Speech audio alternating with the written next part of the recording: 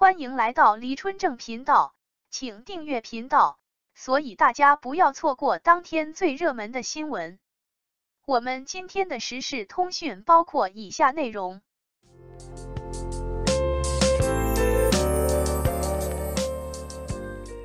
金鸡奖得奖名单释放什么信号？这是中华优秀传统文化、中华民族现代文明在电影创作的专业奖项里被反复确证的一晚。11月4日晚，第36届中国电影金鸡奖在福建厦门揭晓，共15部影片分享20个奖项。最佳故事片花落《封神第一部》，朝歌风云，该片还获得最佳男配角和最佳摄影奖，堪称昨晚的大赢家。另一部工业大片，同时也是系列电影《流浪地球2》获得评委会特别奖和最佳录音奖。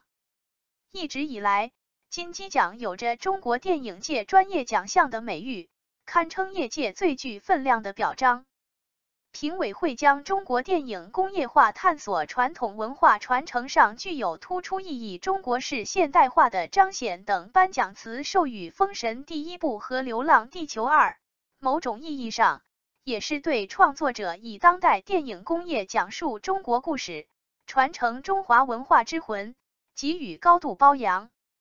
值得一提的是，上海出品昨晚也能称金鸡报喜，无名长空之王、万里归途、长安3万里、永安镇故事集等5部上海出品影片获得7座奖杯。上影演员剧团83岁的表演艺术家达世常与原81电影制片厂导演狄俊杰荣获中国文联终身成就奖。无名拿下3项大奖，导演程耳2次登台，分别捧起最佳导演奖和最佳剪辑奖。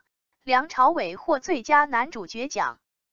无名是一部非常规的谍战片，它用文艺片的范式，在精致的电影语言和演员克制的表演中，将历史撕开一道口子，引领观众回望风雨如晦中人物内心的坚守与执着，痛苦与焦虑。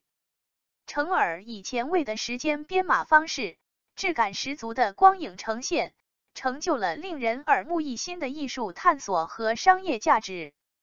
刘晓世执导的《长空之王》摘得最佳导演处女作奖。该片开拓了中国航空题材影片的创作空间，树立了新范式。电影能成功面世，首先得益于中国航空工业与中国电影工业的比翼齐飞。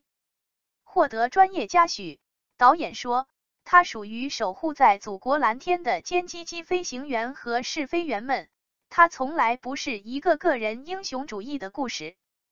自提名公布起，长安3万里的得奖便几乎没有悬念。今年夏天，这部用国漫再现大唐画卷恢宏壮丽、中华诗歌璀璨烂漫的影片，不仅风靡院线，还点燃了无数中国人的诗心。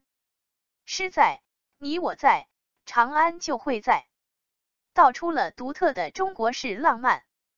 万里归途的导演饶晓志调度了个人职业生涯场面最恢宏、场景最多的大片级拍摄，极致工程精度让电影在看似熟悉的撤侨题材里荡开了动人与燃情，最终摘得最佳美术奖。永安镇故事集作为一部中小成本影片，用灵巧身姿、小切口荡开了生活的涟漪。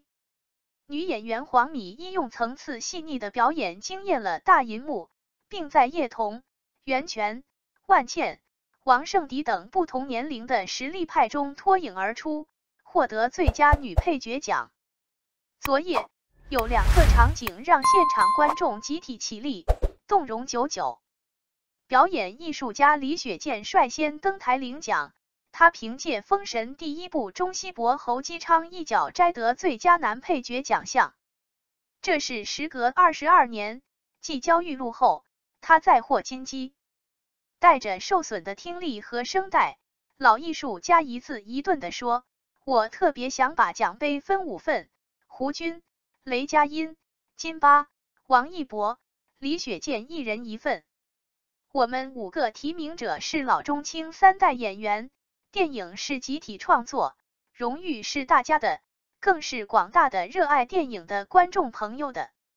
而我一定努力当好这个奖杯的保管员。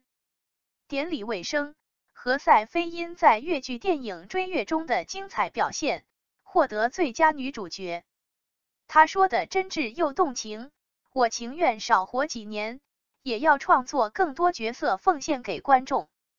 这让今年诞辰100年的谢晋导演的创作信条再度得到印证，金杯银杯不如老百姓的口碑。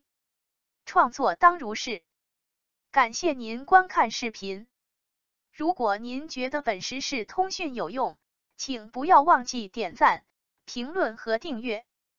祝您生活愉快，充满活力。再见。